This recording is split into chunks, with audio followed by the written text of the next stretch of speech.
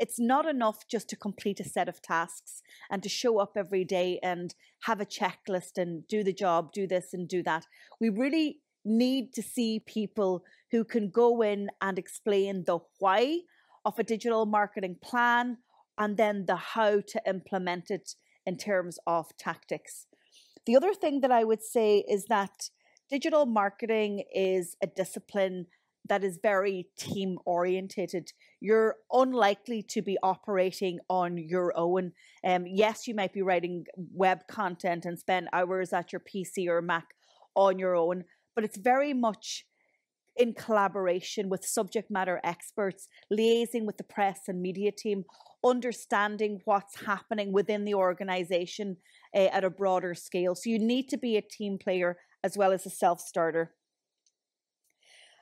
I also think that understanding the nuances of politics, public policy, and government is very important. So if you don't currently work in government or public sector, brush up on what that means in 2021.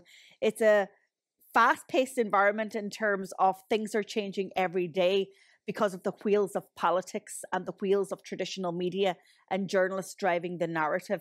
So you're going to have an understanding of how these types of organizations work. And then the final thing that I would say to you is bring your best self. I do believe that there are really big digital skills gaps in this sector right across the world right now. And if you feel that you have a skill set, an astute understanding of digital marketing, and perhaps you're a specialist in some area, then put yourself forward. I am always saying it. We do not have enough good digital marketers in the world. And right now, one sector that is hiring and one sector that really needs good digital marketers is government and public sector.